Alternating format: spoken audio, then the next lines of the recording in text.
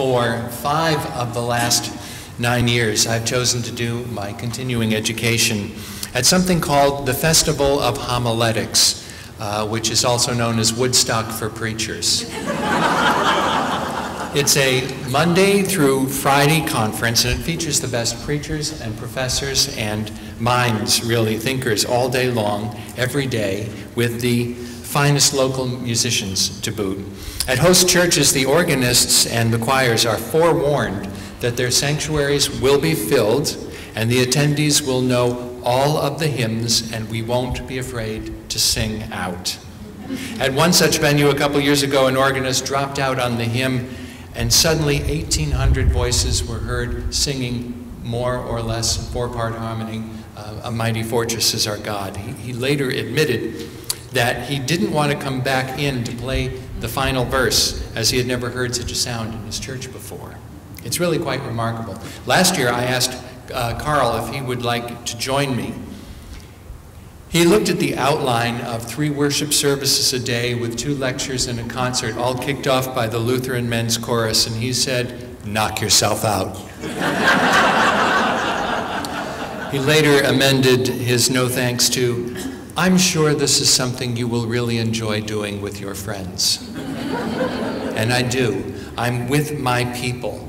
This year, over 1,200 progressive pastors from all of our mainline churches met together in Atlanta for the week. We speak a common language, and we come together to be fed and nourished. There are no 6 degrees of separation, because we all know friends through colleagues, and we get right down to our people in common right away. In the church, we know who our people are. And so that is my theme today, and you can't argue that today's scripture is about knowing who one's people are. And Joni, you did a great job again on that. I'm fairly certain that this passage is not going to be read again anytime soon.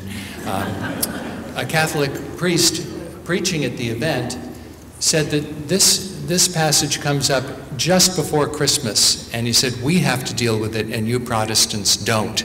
So my challenge for you is to go back and preach a sermon on the genealogy from Matthew.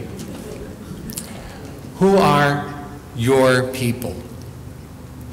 Author Ann Weems is reminded of the time that she was in Wisconsin leading a worship service at a conference. Before supper that night, a man with a southern accent came up to her and asked, "Where are you from?" When she said Nashville, he smiled and he said, "I knew that. Who are your people?" Anne recalls that a surge of memories swept over her. She saw faces and names and even smelled some of the sweet aromas associated with home. She had answered the question before, once when she went away to college in Memphis, and then when she married and changed her name. She writes, "I knew what it meant. To whom do you belong?" It is an ancient question. It is a means of identification, of claiming ties. It can instantly open doors or shut them in your face. "My father is Tom Barr," Anne replied. His face lit up with a look of recognition.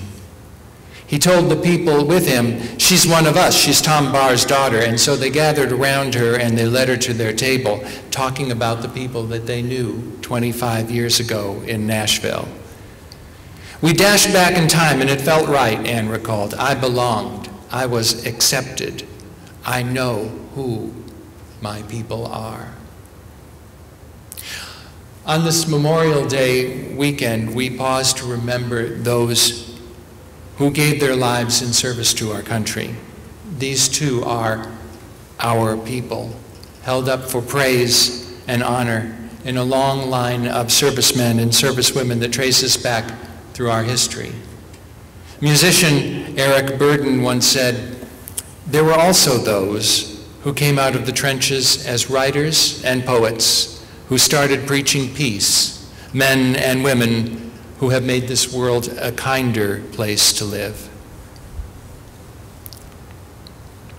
The genealogy in the Gospel of Matthew has a purpose, of course. It is important for the community of Matthew to bring Jesus' line back to King David and then further back even to Abraham.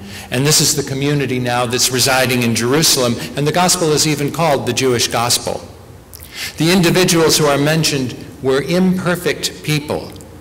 Some on the family tree are relatively unknown to us. And I could have used the other genealogy. There's another one in Luke, you know. It's one that places Joseph's heritage through Mary's father, and it goes back all the way back to Adam, in fact. But in Matthew's, there's something unusual. Women, 4 of them, all with colorful pasts. They're linked in a straight line, showing how Jesus was a descendant from King David and back to Abraham. One might not think of some of these people being a part of a proper lineage for Jesus. They go from prostitutes to seductresses, and they might make a great cast list for a reality show called Real Housewives of Jerusalem. Except that these women may have Gentile origins. Rahab was a prostitute in Canaan. Bathsheba was married to a Hittite. Ruth resided in Moab, and Tamar had a name of Hebrew origin. The women's nationalities are not necessarily mentioned. The suggestion is that Matthew may be preparing the reader for the inclusion of more people, the inclusion in this case of Gentiles in Jesus' mission. There's an apparent element of scandal. Rahab was a prostitute. Tamar posed as a prostitute to seduce Judah. Bathsheba, she was an adulteress. And Ruth is sometimes seen as seducing Boaz. Perhaps all of this, their unusual, even scandalous unions, is to prepare the reader for what will be said about Mary.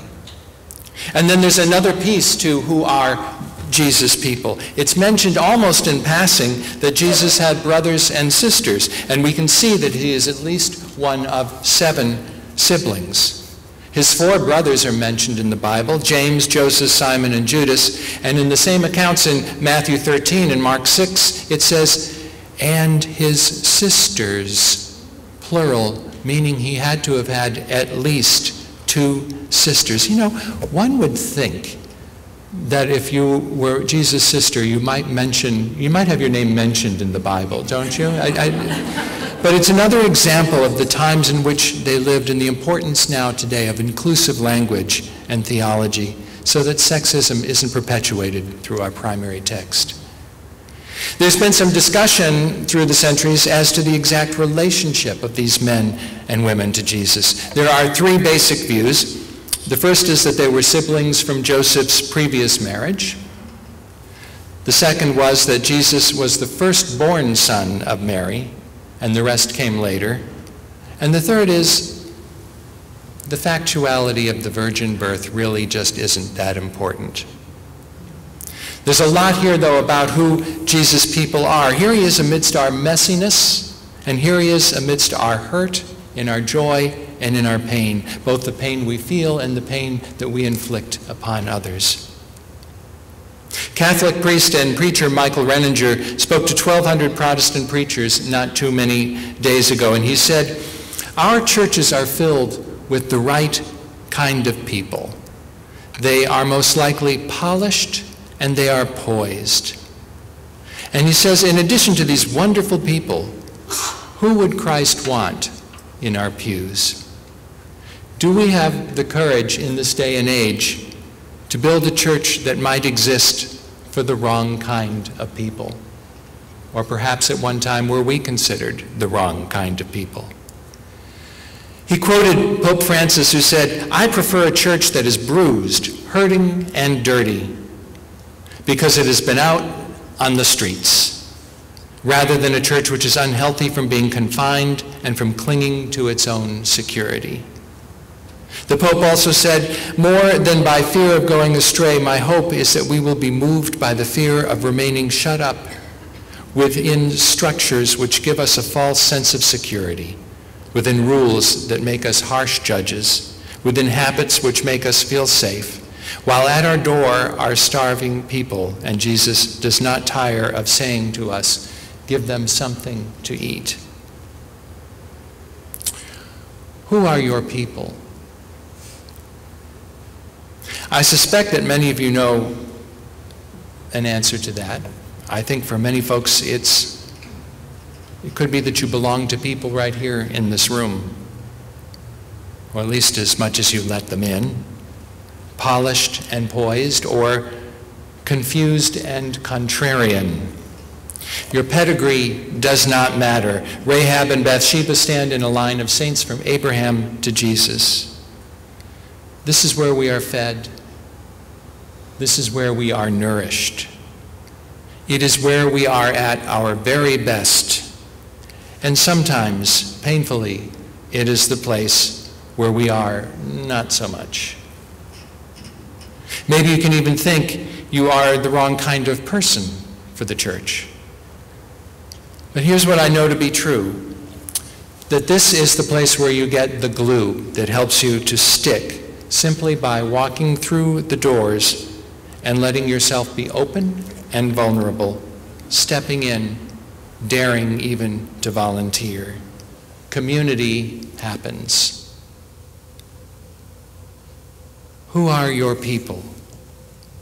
We are constituted so that simple acts of kindness such as giving to a cause or doing the walk or celebrating inclusion or simply expressing gratitude have a positive effect on our long-term moods and personality.